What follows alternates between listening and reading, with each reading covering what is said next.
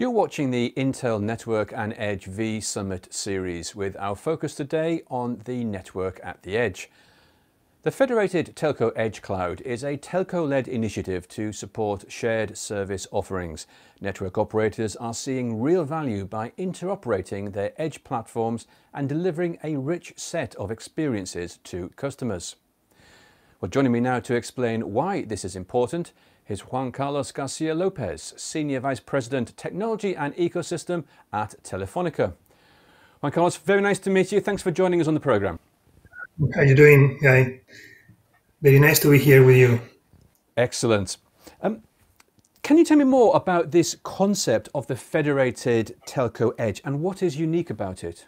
Well, by the end of 2018, the operators at the GSMA realized that our digital transformation was evolving our networks towards software platforms and thus enabling us to open up our networks via APIs and make them programmable. Okay? This unleashed an opportunity for third parties to develop services and solutions on top of the telco infrastructure in a structured and controlled and safe way. With this objective in mind, the Operator Platform Group was created. And the intention, create a global platform that could allow telcos to expose and monetize their network capabilities. One of them being, of course, edge computing. As part of this network, we have elaborated already a set of requirements and identifying gaps and improvements in the corresponding standards. A relevant one is the federation mechanism that allows multiple edge computing platforms to interconnect to each other, providing access to a global edge footprint from a single interface.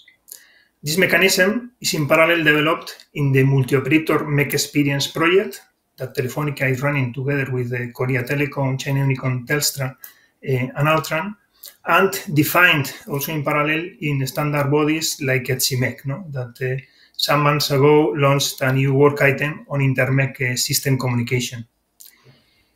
Telefonica is also actively leading another initiative at the GSMA, the Telco Edge Cloud Task Force, that aims at applying these architectural principles to launch a global edge computing service based on telco infrastructure. The uniqueness of this platform comes from certain characteristics. So first, it's built on cloud and telco standards. It is open, portable, and interoperable. It is inclusive and multi-cloud. Safe and resilient, as most of the products that telcos deliver. It is coupled smartly and efficiently with the network, and thus bringing the best performance to the edge applications. It is also providing privacy and security mechanisms that are inherent to the telco networks and well proven in the telco services. And finally, it brings service to users in mobility and users roaming in other networks that are also characteristics from the mobile network services.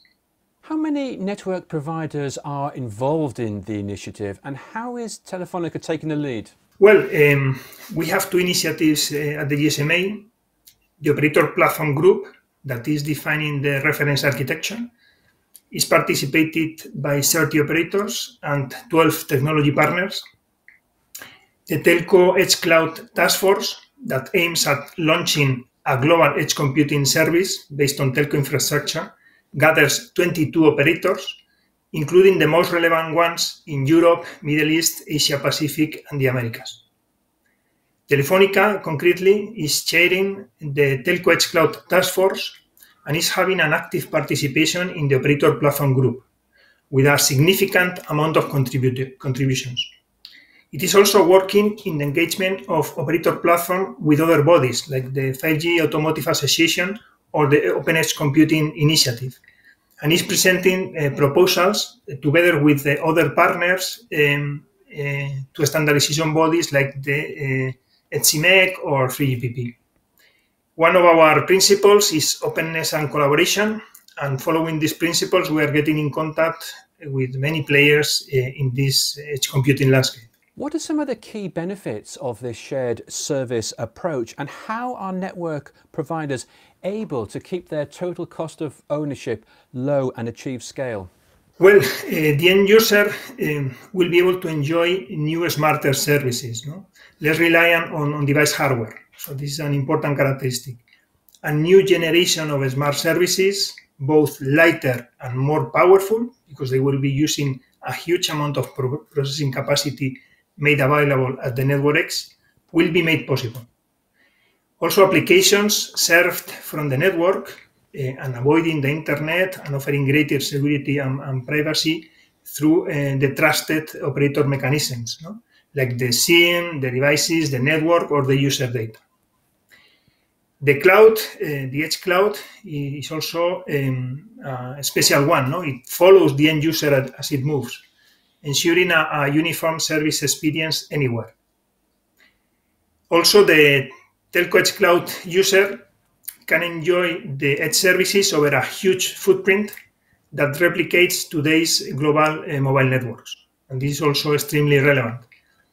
And providers of this Telco Edge Cloud will keep their TCO at competitive level by building on top of the existing assets and capabilities that are basically a distributed real estate with a carrier-grade maintenance service as a main competitive asset. In addition to this, a major tenant for the edge will be the own network, okay, and this opens the path to make external workloads at the edge also possible. And finally, we have as operators an ability, skills to build progressively a highly distributed processing infrastructure. The network, in fact, is such a thing from the beginning of our history, and we are used to that. When combining these skills of deploying and maintaining a distributed infrastructure with new cloud techniques, with automation and constant learning through artificial intelligence, machine learning technologies, that will make our solution both solid and efficient. So how close are we to making this a reality, and how is Telefonica working with Intel and its partners to move things forward? Well, we started the project at the GSMA in the first quarter of 2020. And we are evolving in this project in a confinement situation. So this is the first week in Spain that we have gained total mobility again. No? But we have been basically working offline, and nevertheless, after more than 10 weeks working on the project, we are progressing pretty well in all fronts. So we have completed the requirements of our reference architecture. We have in place the first two trials. We have defined the value proposition and the nature of the product. We have progressed also on our internal organization, defining the principles, requirements, and options for this organization. So everything is taking us to have the architecture, the commercial model, and the organization ready by the end of this year, so that we may be able to launch a global edge computing service at some point in time in the first half of 2021. This is our target. This is a challenging one, and we are pushing to get there. Intel is providing a great help in the definition of the architecture and the coordination with the standard definition bodies and open source communities. It is also contributing with experience and code to different edge communities and technology partners that for sure will be a very valuable seed for growing the global edge computing network. Intel has also a strong experience in open source communities and other standardization fora and communities and associations.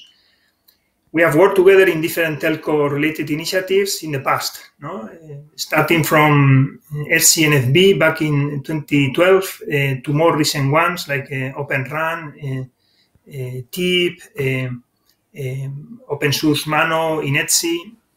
So Intel has worked with us and the communities in different areas, from contributing code like FlexRAN to definition of APIs in ORAN, ETSIMEC, or to ecosystem development. So we are at this moment currently focused on how to create the community to support our industry goals. And then their Intel expertise in this area will be extremely valuable. Intel is also participating in different standardization bodies, that provides a wide view of the different alternatives succeeding at this moment worldwide. For this project, this is important to guarantee a complete standardization of our federated edge proposition. Intel is currently vice chair of ETSIMEC ISG, an active member at the GSMA Operator Platform Group, is a board member in TIP, and also participates in several edge focus groups. So all in all, Intel is helping us and supporting us in our targets for this global edge computing service. So how critical do you believe that open systems and standards are for such collaborative industry initiatives? And what are some of the key Intel technologies and platforms that support this multi-vendor approach? Well, open systems and standards are fundamental to grow these platforms and to make the network grow. In fact, it will allow on one side to have several supply alternatives to support the platform, and also will attract a wider community of developers and customers and partners. Standards and open systems will be essential. In this sense, Intel is contributing a number of products that are supporting these cloud and edge use cases. An example is the Xeon Scalable and Movidius, for instance. We have also platforms like OpenVINO that is widely used in the developer community for visual analytics.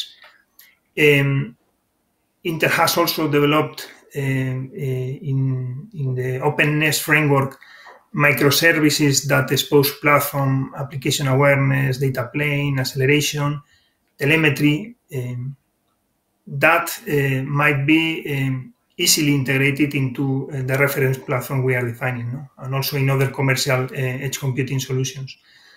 Intel also has several technologies and platforms that we believe will be very helpful for the project. On one side, Intel is expert in technologies and products that support the cloud and the edge, like the Intel Xeon Scalable processor, accelerators for visual analytics use cases, like Movidius, or security solutions built in the edge processors.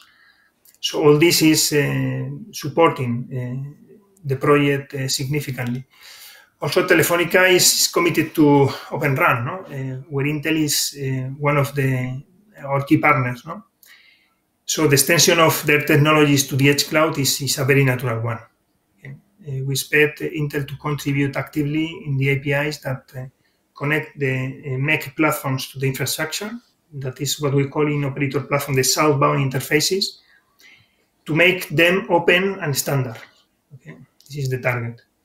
So Intel has also developed microservices as part of their openness platform that can be potentially integrated and will expose hardware capabilities to developers, so enriching the platforms. And those features include things like platform, application awareness, security, lifecycle management, data plane, and acceleration. So all in all, features that will facilitate our customers, application developers in general, the use of the platform and the development of their solutions on top of it. Another key topic we believe Intel will contribute to is, in our view, is the open APIs. Intel is actively working with platforms like OpenVINO that will enable multi-vendor, multi-platform for visual analytic developers. We expect OpenVINO also to be a key ingredient for the community and the commercial MEC solutions. So this is also an opportunity for Intel to help enriching this kind of environments. How is Intel helping with solutions for the multi-operator MEC experience? Okay, well, As an example, Telefonica is working at the multi-operator make experience together with Altran as a partner. No? We are developing on top of our Altran's SCONS platform some basic functionality to support edge applications, no? Like interconnection mechanisms or support of edge applications for users in mobility or roaming beyond their home networks. No? All this is developed together with Altran with intention to open source it when it is completed, and proven. So Intel is helping us on working together with Altran to combine the best of the code of both companies to deliver a consistent multi-access edge computing solution. Okay. Again, will be a solution that has all the features that we are developing with Altran, all the Altran's orchestration capabilities, and all this functionality that Intel is making available to the community that we mentioned before, OpenVINO, openness, and other features that are enriching pretty much the application development environments for edge applications, and that will consolidate basically a very solid edge computing solution when combined. Well, Juan Carlos, thank you very much indeed for joining us today and telling us a lot more about the Federated Telco Edge.